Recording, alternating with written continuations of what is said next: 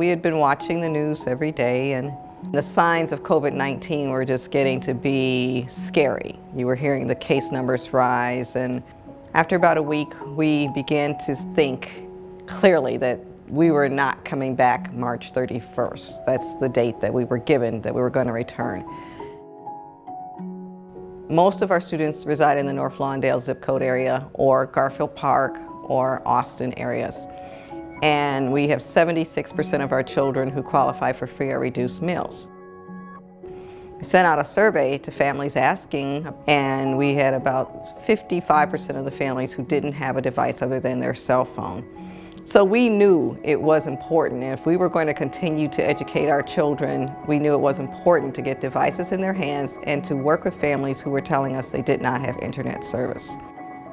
And by that same Monday, I put out talked to our board of directors to please secure the devices that were going to cost us upward somewhere around $33,000. There was some discussion, the board approved it, and we were very glad we did that because the governor did announce on March 30th that we were going to be sheltered in place until the end of April.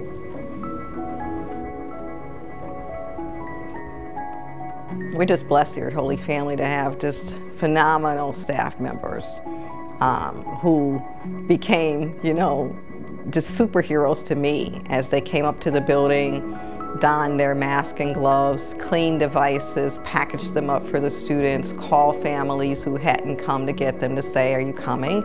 We even had staff members who just took them to families who said, "I don't have transportation, I don't have a way to get up there." And so we loaded up vehicles to take them around the west side of Chicago to various family members as well. And the family care team has just done a phenomenal job as well, as sometimes even reaching into their own pockets to buy diapers and get them to someone's home. We've tried to just think about how a Holy Family can be, I'm sorry. We've tried to think about how Holy Family can be a family, because we really are a family.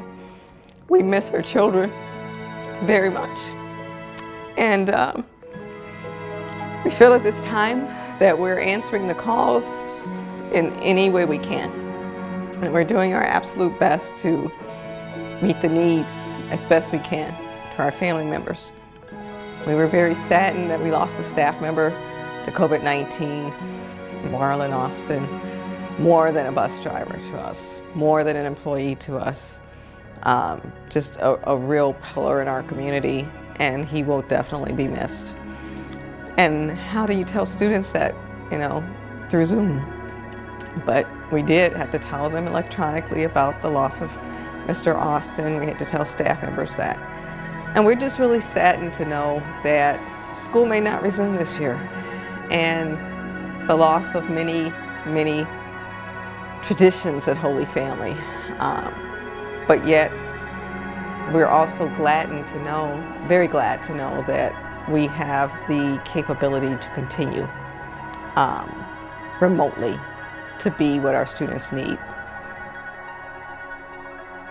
It gives us hope that there will be school again someday, and we'll be ready for them when they come back.